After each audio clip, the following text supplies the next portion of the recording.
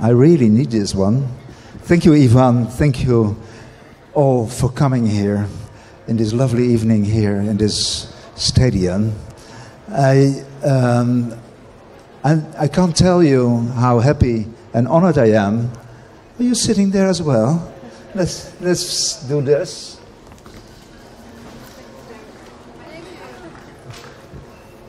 Let's see. We'll do it backwards. So you're here as well. Thank you. So I would like to tell the story of my life to you. When I was about 17, I wanted to become a pilot. That I already went to a pilot school, so I was really the perspective of my life. I would just stay in the air the rest of my life. But then something happened that my eyes were not good enough.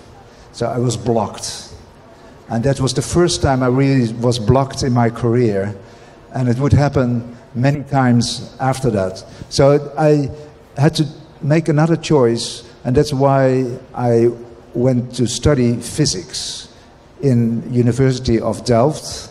And so I studied physics for about 7 years, but I was not a very good student. And it was the hippie time, and in the hippie time, people did not what they were supposed to do. So I was just painting, and I loved drawing very much. And so after 7 years of studying physics, I decided to become a painter. And that's what I did for many years.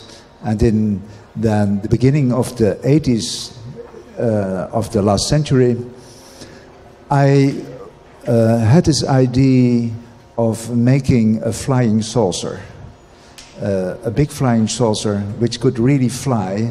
And then I launched this flying saucer over the town where I lived, and it was a black thing, and it hung in the sky.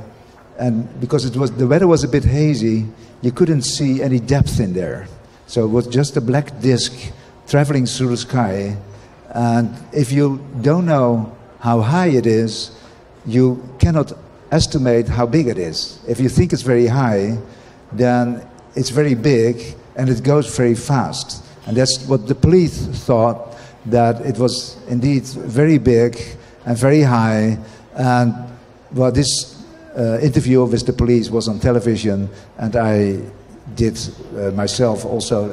I filmed the launching of the beast, of the UFO, and it was broadcasted on television about 4 days after the launching.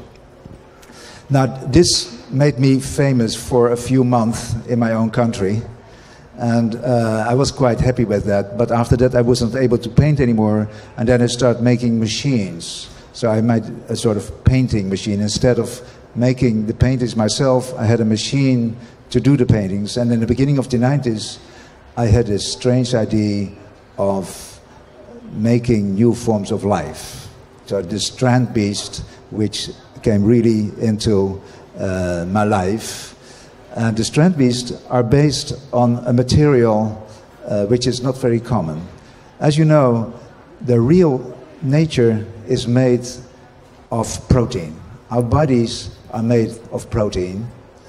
And you could say that the Creator, he restricted himself very much in the choice of his materials. He just used protein to make us. And that's what I didn't want to do as well. I want to restrict myself very much in the choice of my materials. I just want to use protein. My protein is a sort of thing I would like to show you. Is this. This is my protein. So I restrict myself only to this kind of tube. And this kind of tube we use in Holland for power lines in houses. So there are electricity lines in here. So it's everywhere on the street, and it's very cheap. And I show you how by first hobby was developed. Let me see. Can you hold this for a minute?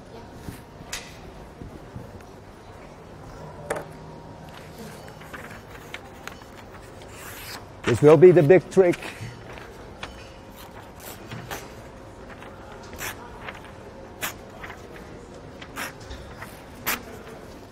Here you are.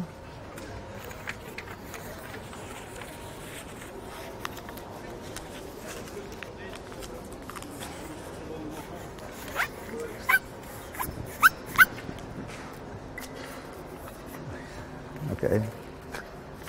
They ask me to... Yes, I'll make a sound of it.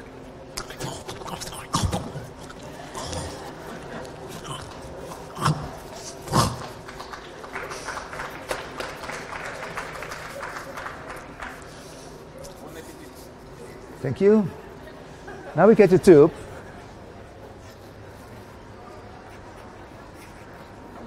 So I used to shoot this kind of tube in open windows. Let's see. There it is. Thank you. So when I was 11 years old, this was my hobby. So it all started with this kind of tube. And so I would like to show you some video just to get in the mood for the strand beasts. Okay, can we start the movie Mahler? Yes, thank you. Can you have music with it? Okay.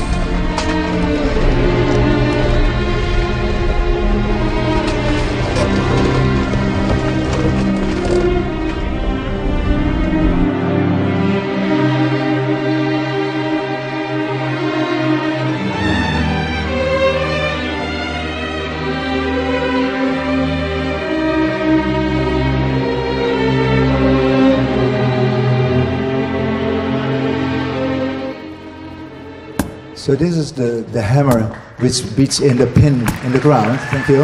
Thank you very much.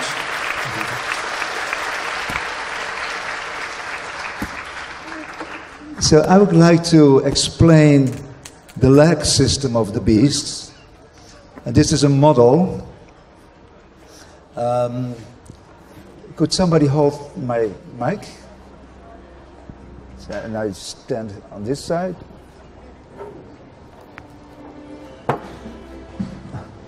So in the middle of each animal there's a sort of spine. And the spine makes a circular movement like this.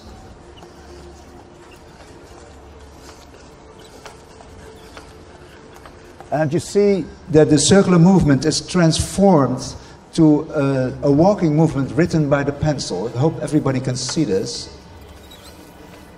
And you may notice that as soon as the pencil is on the ground, it draws a straight line.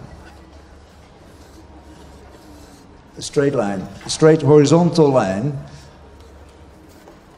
And that means that the animal draws a straight line as well. It stays on the same level.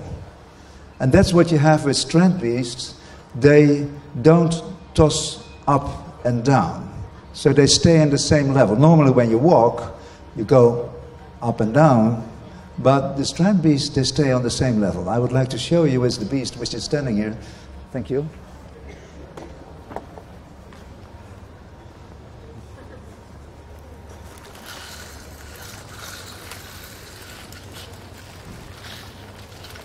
So it stays on the same level, right? Are you okay?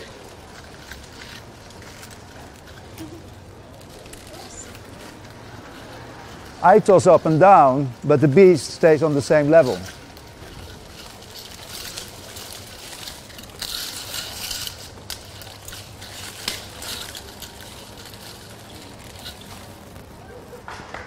Okay.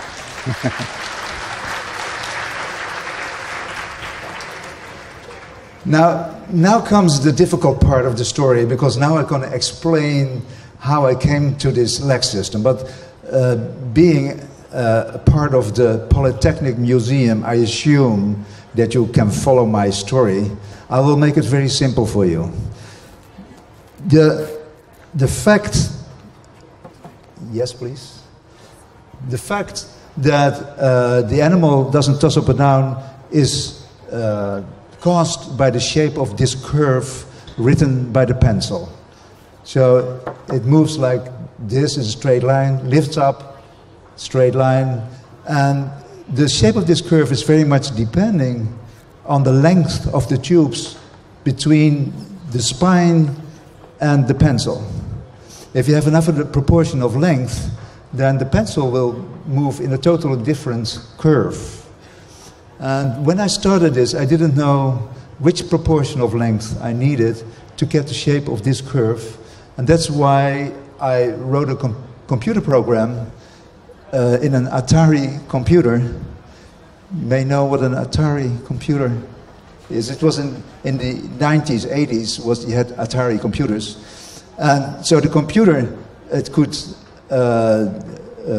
generate this curve. But still, you have a lot of possibilities. There are 13 lengths of tubes which determine the shape of this curve. And if the Atari would let pass all the possibilities, it would be on for 100,000 years. There are so many combinations, and it's not easy to find the right combination. That's why I had to use the principle of evolution in this process. So there were born 1,500 of these legs in the computer. Oh, sorry about that. 1,500 legs were born in the computer, but they were all different. They had different lengths of tubes. So you get also 1,500 different shapes written by the pencil. And none of them is this shape. The chance is very little. And but there are some of these curves which look a little bit like this curve with the flat bottom. And those are selected by the computer.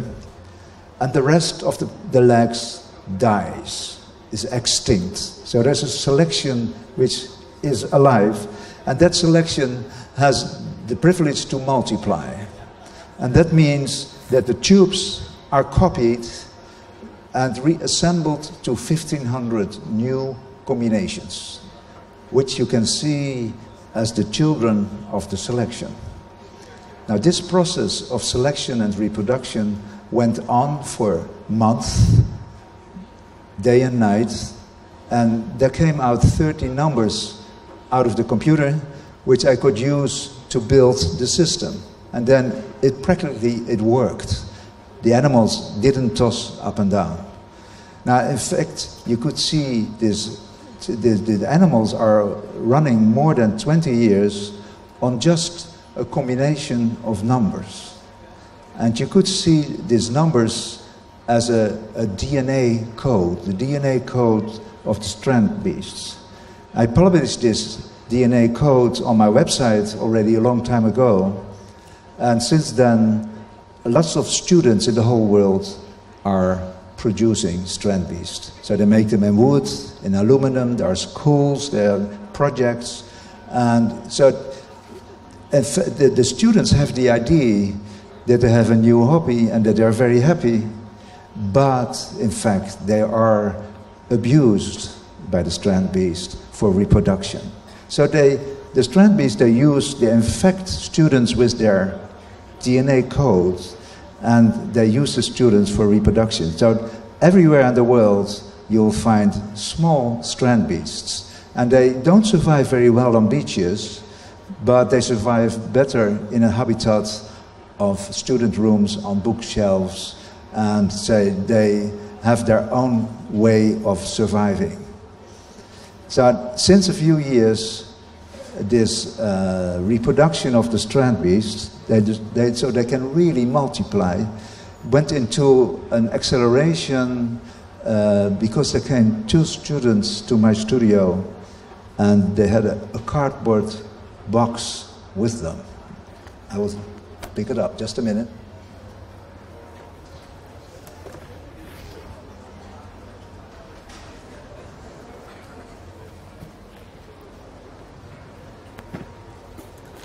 So clean up a little bit.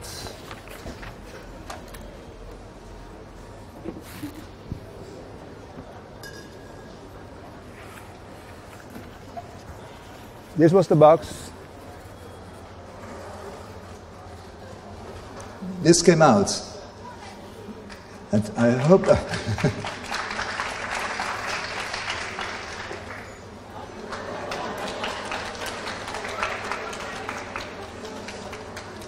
Well, they said, thank you, they said, this beast, which you see here on the table walking, is not assembled. It's born. Born? Yes, it was born in a 3D printer. And I did know about the existence of 3D printers, but I didn't know you could make moving parts with it. And this is a very special printer which spreads out a thin layer of nylon powder, and then a laser melts some parts together in a pattern. And then a next layer of nylon powder goes over it, and again the laser melts some parts together. So layer by layer, it spreads out the nylon powder, and it ends up with a box full of nylon powder, and the beast is in there. So you just have to blow off the nylon powder, and it runs over the table. Now imagine what happens now. After 4.5 billion years of evolution, we happen to be born in a period that evolution took a sideway, because these animals, you can put their DNA code, which are zeros and ones, you can put them on the internet, and everywhere in the world you can print out these animals. And they can also be combined, so you can combine 2 animals on both sides of the world and you get a new animal. So this is, I hope you realize what junction of time we are born. 4.5 billion years, and we are here reproducing in a totally different way. What you see here on this table is in fact a mutant. It's a mutant because it doesn't have my DNA code. This is done by a guy in Amsterdam, a friend of mine, and he made his own DNA code. And I must say, it works quite nicely. So it might have more children than my DNA code. And what you can see on the internet, what is going to happen here is that you get an evolution of the student room strand beasts, because the older you get, this mutation gets other mutants, and so it will be an evolution of little strand beasts like this, 3D born printed. For fun, I will show you another one, because in my eyes it was really a miracle that this exists.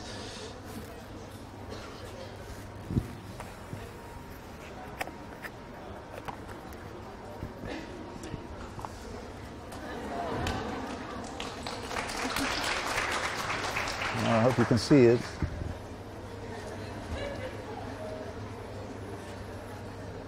So very small, too small to well, later when you have time, you can still come forward and we can look personally at the small 3D printed beast. In the meantime, I think I'm gonna show you just a little bit more video. Can I show the one step? Yeah.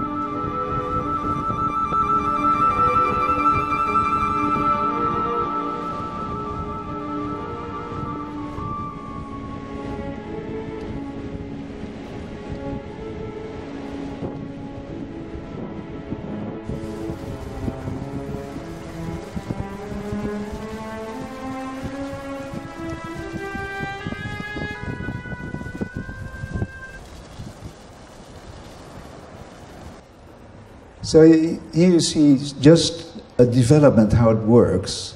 So in October, I always start with a new animal. And in spring, it's half finished. And then I take it to the beach and do all kind of experiments on the beach. And then it becomes the fall. And then I declare the animal extinct. So it will be pushed on the boneyard. And I gained a lot of new knowledge during the summer, which I can use in the next animal, which I start again in October. Now, all these extinct animals, they end up in exhibitions. So what you see at the exhibition here in Moscow is that it are all fossils. And for the exhibition, we can reanimate the fossil by, I tell that later by how we're gonna do that. First I have to tell something about the nerval system of the beast. So would you assist me? I would like to show you something.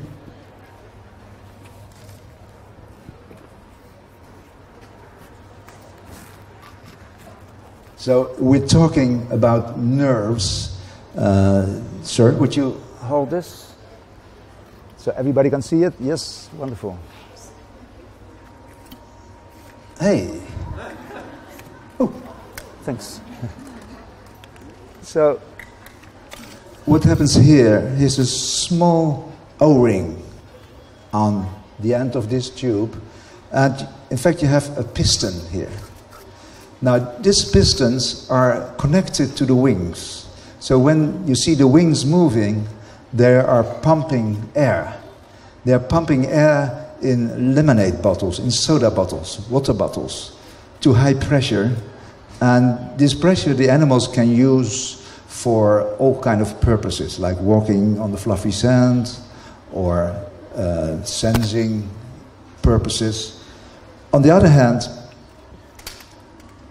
if you connect this tube with a bottle, then this comes out. So, in fact, what you have here is a sort of muscle. And muscles turned out to be very handy if you want to survive on beaches. This muscle is a pushing muscle. We have pulling muscles, and this is a pushing muscle. And I could say that this is a mixture of a muscle and a bone.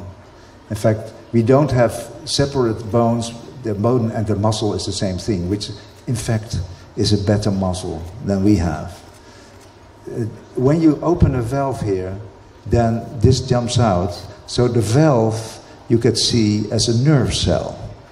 Our nerve cells trigger our muscles by electricity pulses. Here's just opening a valve. I have a valve here.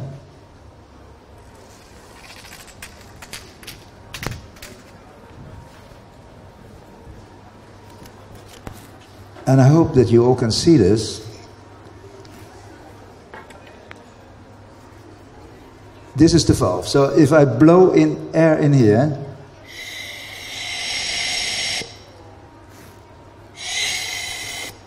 the air goes in here and comes out of here. Goes in here, comes out of there. But if I push in this piston here, it's blocked. It's blocked. And so this is nothing but a valve. Open, close. Now, this valve can be triggered by air.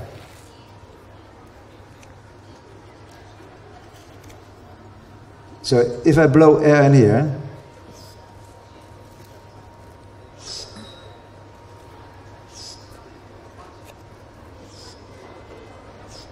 then the valve is closed. So if air goes in here, no air comes out of here. Oh, this is really a lesson for you. If this is the output and this is the input, the output is opposite from the input. Yes? I will make it very clear for you. If you see this as if you see this as a person, and sorry, I need you. You hold this. If you see this as a person, and this is the mouth, and this is the ear, the mouth says the opposite from what it hears. Okay, I'm gonna start there. So if you see this as a person, and this is the mouth, and this is the ear, the mouth says the opposite from what it hears. So that's clear, right? So that's why I call this a liar. It says the opposite from what it hears, which makes it easy, right? A liar. I'm a liar. So we're going to do an experiment now with somebody from the audience. Let's see. Yes? Oh, we had a volunteer. Okay. And we have another volunteer, maybe? Your boyfriend? No. Yes. No, okay. So he doesn't want. Oh, no, it's okay. So if you are a liar, Yes. and you are a liar, and I'm a liar, we're going to do this experiment. So I say to you, yes, you are a liar. You hear yes. What would you say to him? Yes, I'm a liar. It's not easy to lie for you, right? So if I say yes, yes comes in your ear, so you say the opposite from what you hear. What would you say to him then? I am a liar. Yes, I am a liar. It's not easy for you to lie, right? Okay, no, I'm not a liar. Yeah, yes. Right? You say no. Yes, you hear yes and you say no. You hear no and you say? No, you say yes, I'm a liar. The opposite. You don't have to say you're a liar or not. Just say yes or no. So I say yes to you. You say no to him. You hear no. And what you say to me? Ты говоришь yes. Yes. Okay, yes. He says yes.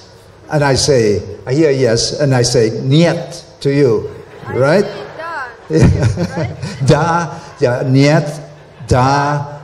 The next step Нет. is opposite to previous. That's right, that's right. Ну да, наоборот, Yes, мы врем. very well. So that's what you have with so in this conversation of three liars, I changed my opinion. So at first I started with yes, and after this conversation I said no. And that's what you have with an uneven number of liars. With two liars, you keep saying yes, no, niet, da.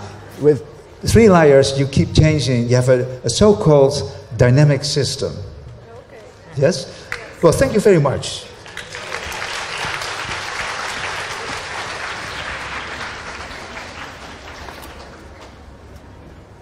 I have three liars here. So this is you, and this is you, and this is me, and let's see what the liars have to say to each other.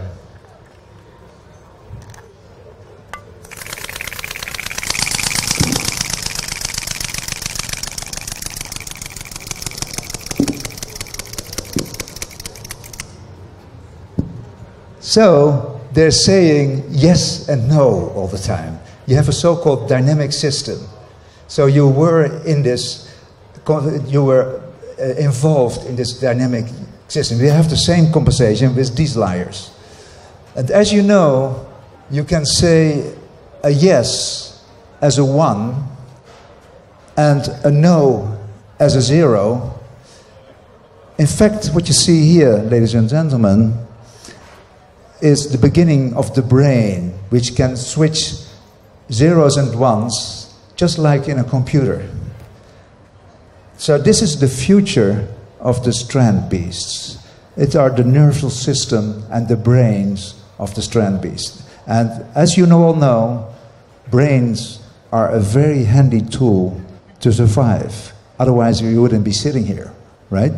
Now, with these brains, these animals take all their decisions. So what I see in the future, how the animals would survive, is now that they have two kinds of lives.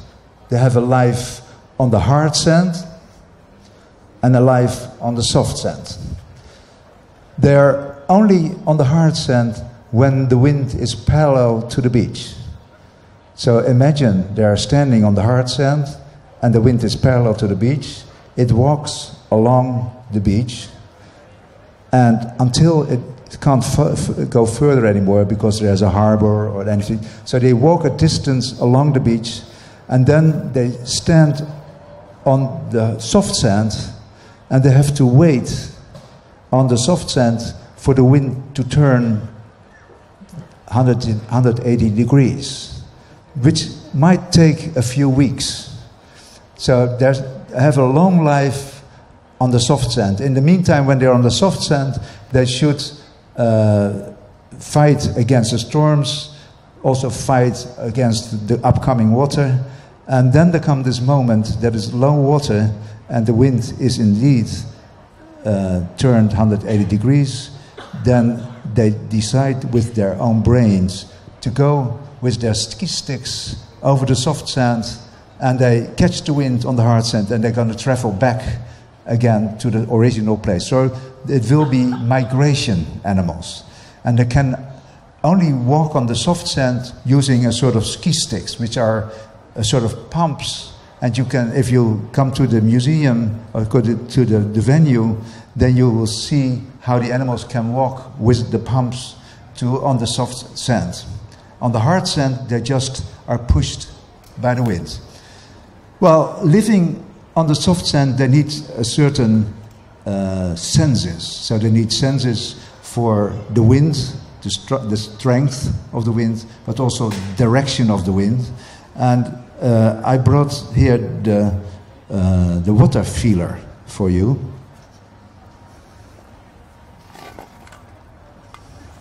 This is the water feeler. I need some assistance. Yes, my charming assistant. And another assistant who is holding. So I would like you to hold it here.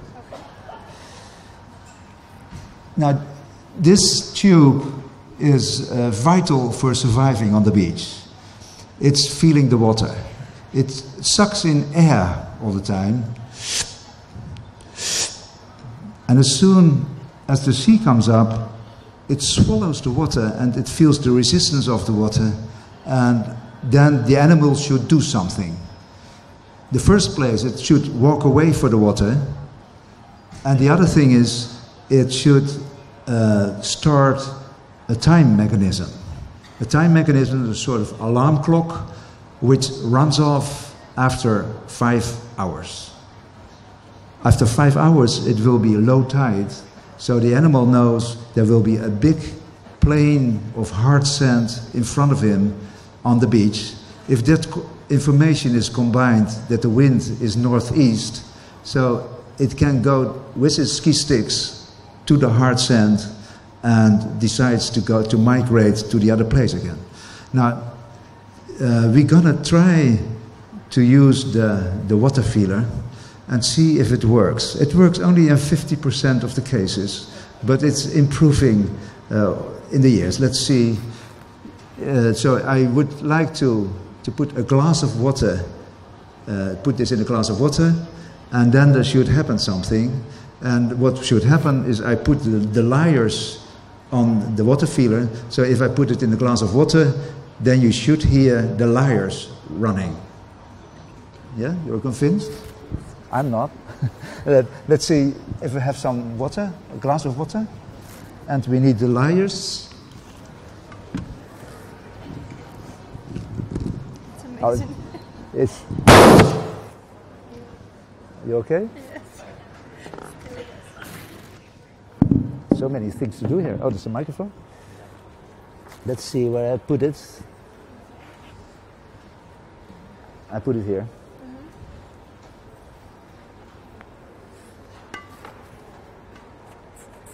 So you can go. Let go this one. Now it's going to move in your hands, and it's a sort of heartbeat. So, and one time I put it in the. Oh, there's still water in there. Yes. Needs to go out, otherwise it feels the water already. So let's see. Yes. So first you have to open something.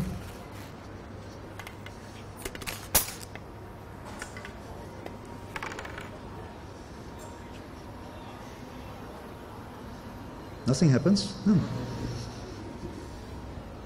Maybe there is water inside? No, it's something else.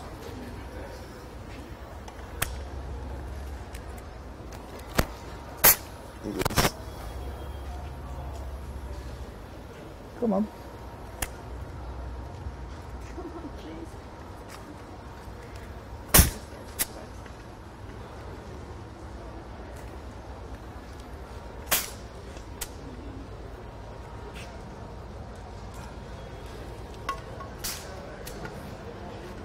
Now comes to see, does it react?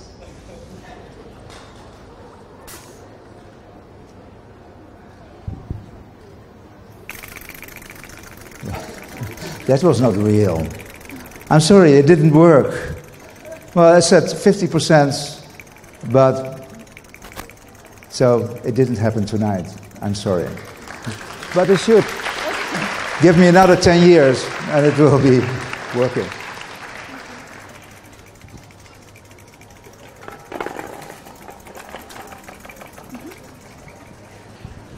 In fact, I'm working on another water feeler which works in a totally different way.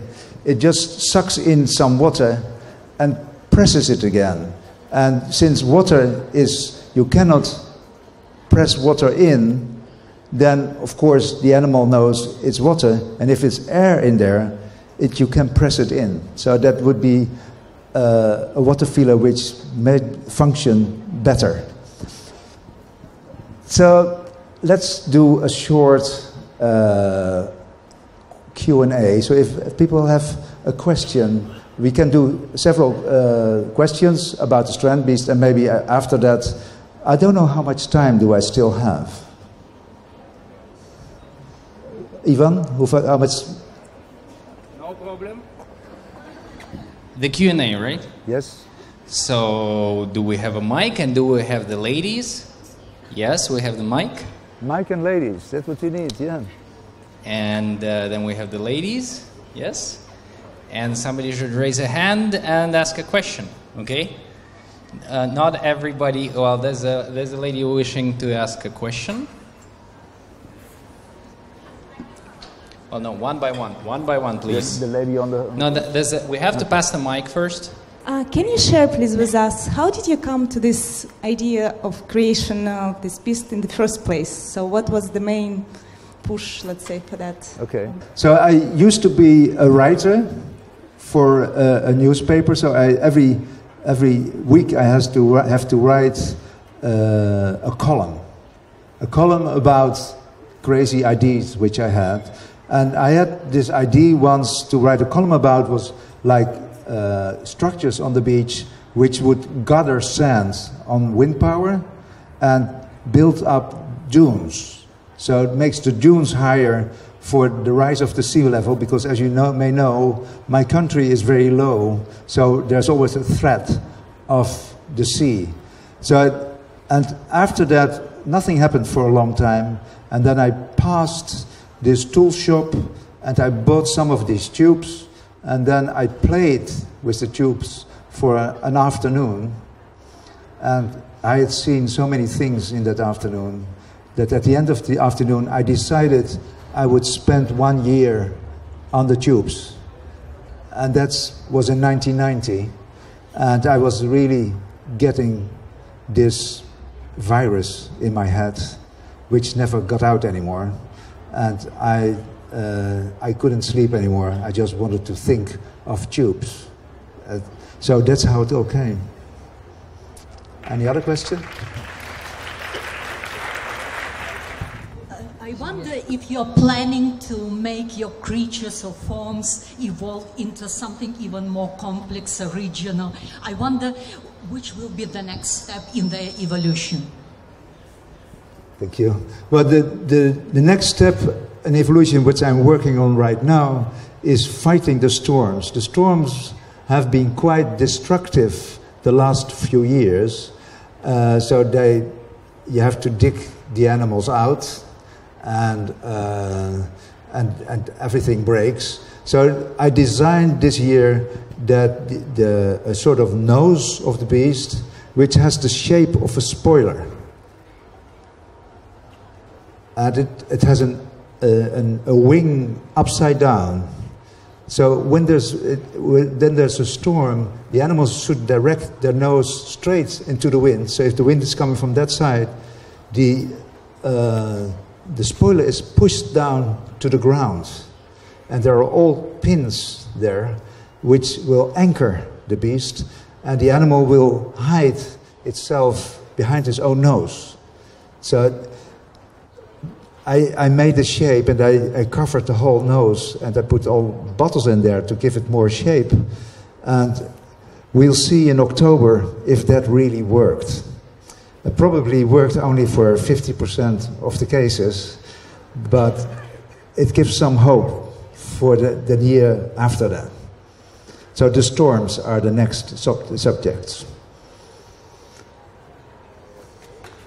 Спасибо за доклад. Очень интересно. У меня такой вопрос. Когда вы создавали своего лжеца, сердце вашего робота, зверя, вы пытались повторить идею транзистора? Yes, I think I understand your question. So I use the principle of a transistor in there.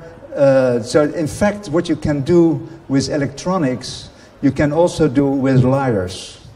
And so you can build logic networks just like in a computer. And it's in fact, the only thing, the difference is that normally you have electrons going through there, and now it's air which goes through there. So you can make some kind of NOT or logic in your beast? Yes, yeah? There are gates in there as well. So OR gates and AND gates, all that kind of thing is there. So you build in your beast, planning it in a transistor way, yes? Yes, yes, yes. Okay, it's the brain. Okay. Yes? You showed us an example of a small model that students had made, and I wonder, given the possibilities of production, especially at the nano level, is it possible to reproduce some of these systems on a tiny scale? Well, a nano level, that would be something. I'm talking about your neural networks in particular. Oh, the neural networks. Well, I think the neural networks is not really something new. In fact, I think, especially here in Russia, the first computers, they were pneumatic. And they were built, I think, here in Moscow. And so that was the first, what I'm doing, in fact, I'm imitating the first Russian computers. It's all based on that logic. And so it's obviously you cannot make it as small as the real electronics at the moment, because you cannot beat the memory which has the modern electronics. I give it up now already to try to beat that. But the brain of the beach animals are very small. They don't have to be big. They just need to react on outer senses like water, wind, sand, all those kind of things they have to react on. And very simple reactions will make this animal survive on the beaches. That's what I'm thinking of. So you don't need a computer to do this, just very simple nerve cells, small wires will help this animal survive. Okay. Hello. Моя дочка, которой 6 лет, очень просила передать вам привет. Она ваш абсолютный фанат. И после просмотра ваших роликов на YouTube некоторые мои друзья, в том числе и физики, сказали: да, это круто, это супер здорово, это гений инженерной мысли, но это абсолютно бесполезно. Я хотела опровергнуть эту точку зрения, потому что я уверена, что ваши работы могут успешно использоваться для лечения психосоматических расстройств, а также для детей с диагнозом аутизм. И потому что здесь есть две главные составляющие. Это суперинженерная мысль, творчество и чудо. И мой вопрос был таков: занимались ли вы арт-терапией, участвовали ли в каких-то проектах, помогающих детям с аутичными чертами? Вот, спасибо. Thank you for the question. Well, in fact, I don't know how this all works. That what the effects sometimes of my animals on people is that they start smiling. And I don't know how I did that, but it's an effect which I can watch and that I see, and at the same time it puts some task on my shoulders to show my work to the world. I mean, if I'm so lucky that I'm an artist who is understood by even small children and also people with disorders in their mind, then of course I have a task on my shoulders to show it to the world. And the effect is that it makes people smile and happy, which makes me happy, of course, very much. And it stimulates me, of course, with my work on the beach to make the new development, but also to do exhibitions, just like here in the venue in Moscow. I hope this is an answer to your question. Okay, thank you.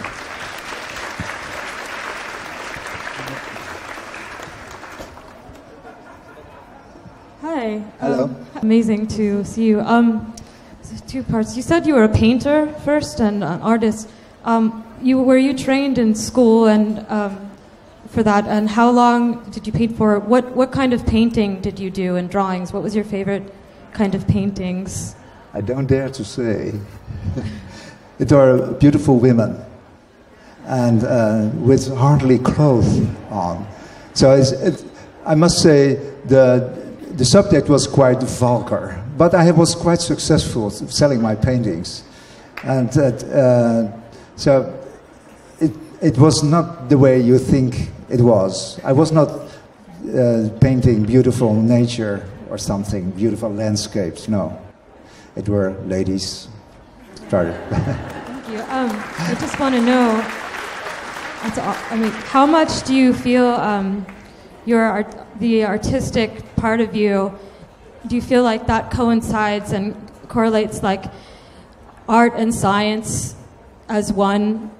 You know, like, do you feel like the artistic training that you had has inspired this kind of work? Does that make sense? By the paintings, you mean? No. Yeah, like No. Well, the paintings was just a period in my life.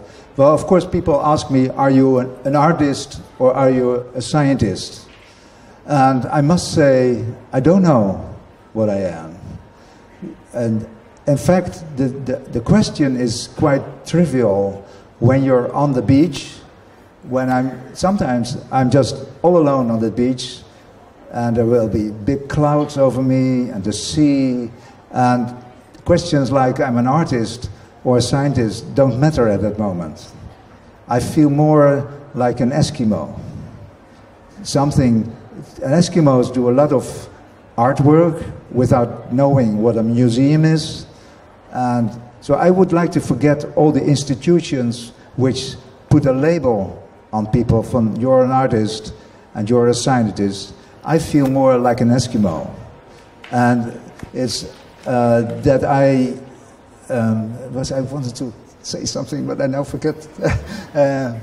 So I was an Eskimo, but I will remember later. Yeah. Okay. Thank you.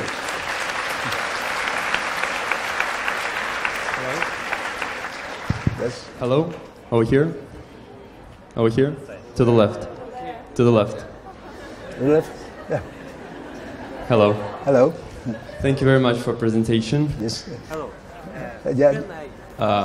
Yeah, he's just a minute. Sorry. It's fascinating how unnatural things can be combined into something natural and beautiful like this.